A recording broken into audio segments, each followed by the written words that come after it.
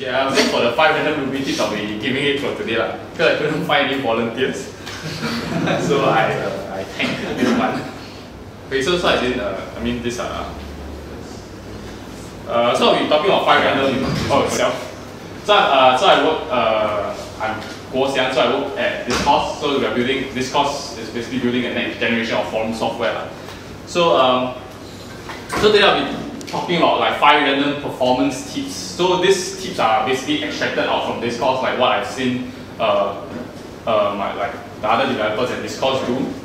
So my first tip, you can ignore all the words because it's supposed to be a blog post, but then I didn't have time to do slides. But the first tip is actually to use enable Rec Mini Profiler and use it in production. So Rec Mini Profiler was created for you to tune, gain visibility into what your app is doing, where it's spending its time in production. So this is my forum. So if you enable, I can see, okay, so on this page when I render this topic, I'm doing 43 SQL queries.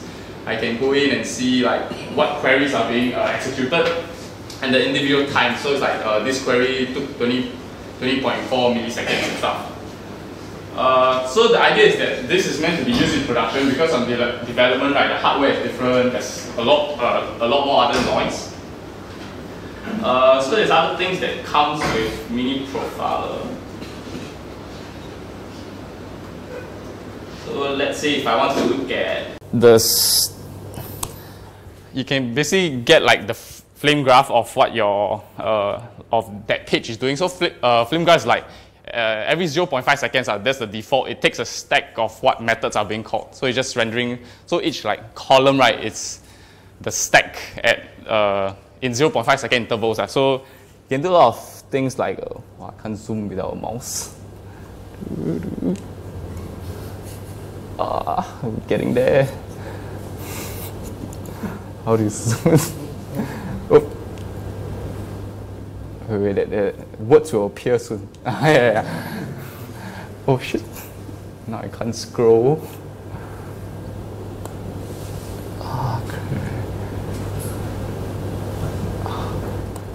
Okay, this is failed demo.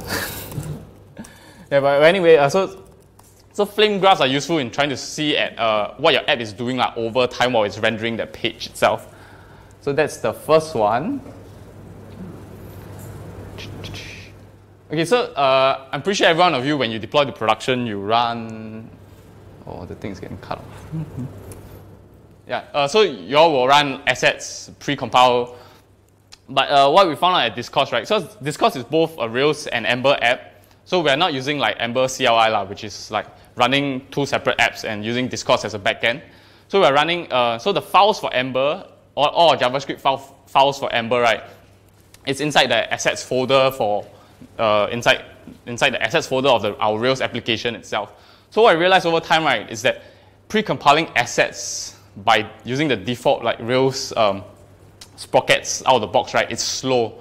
So the thing is that when you uglify your JavaScript files, it's running the default uglifier gem, uglify.js, runs on the Ruby Racer JavaScript interpreter. So that is slow. So we wanted to see what if you run it on the Node.js interpreter. So let's say if you do a benchmark, of both uglifying and gzipping a single. For this benchmark, I used the jQuery file. So you actually see that if you do it,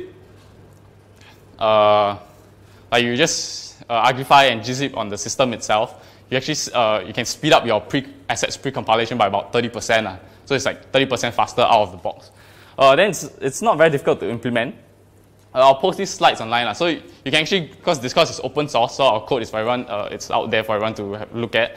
You can actually go to this file, and then you'll see how you don't even have to monkey patch assets pre-compile. You just need to add a rig task on top of it. Then you can just, so that's how we do it. The third one is actually fast blank. So I'm not sure if you guys follow the recent development in Rails. So recently, someone from the Rails core team sped up fast blank. So all your dot blank methods, dot blank question mark, he sped it up by 30%. So previously from our own performance tuning using Rec Mini Profiler, we noticed that blank is slow. So what one of the developers at Discourse did was basically he wrote a C extension for your dot blank methods. So with that, right, you can easily get to like 6 to 20 times faster the dot blank method. Another thing that we realize is like everyone likes to use dot try, like user dot try, I don't know, order dot try price, something like that. So what we realize when like tuning performance again is that like try is slow. Like whenever you do a dot try, what it does is actually it calls like respond to. So like when you do a user dot order, the implementation you'll try on the object you'll call a respond to whether it responds to an order or not, and it doesn't returns you a nil. But with Ruby 2.3, you can actually do like the lonely operator, and that is way faster. So if you like run a simple benchmark, try is easily 4 times slower than your lonely operator itself. But then again, I mean, this is sort of like micro optimization. So what you actually want to do is basically profile your own app. Then if you see this happening, then you optimize it. But with 2.3, there's no reason to use like try anymore, like, unless you're using there's a block method using. So my last tip is actually when you are working on performance or trying to figure out like, is my app slow, the thing you need is to have a baseline of your app, because without a baseline, you actually don't know whether like how would you know if you have actually improved the performance of your app. So out of the box, right, there's this gem. It's called derail benchmarks. So out of the box, it works very well with any Rails app. So like all you need to do is add the gem to your gem file, and then you can do things like bundle exec derailed bundle mem. It'll tell you like the amount of memory usage. There's one that's interesting is this. Yeah, so there's other like different methods lah. So there's like perf iteration per second. So it basically hits your app on a certain route and then see how many iterations that your app responds to lah. So these are very interesting method. But then there's the caveat is that this, if you want to use this, it's really, to me, I think it's meant for development. Like you should also tune performance development. That's where you identify, that's where you're doing most of your performance work in. But then if you want to do it in production, you have to configure your machine to the production, to run in the production environment. That means pre-compiling your assets and all the stuff you do in production. So like Soda said just now, right, like development and production parity is like unicorns, so they never appear. So the idea, I think, is like still use Rack Mini Profiler in production. If you are like profiling your app and trying to find out where things are slow, and then just couple with like derail benchmarks while you are fixing stuff in development. Or if you are feeling if your app is really like a bit more complex and stuff, you can write your own benchmark script.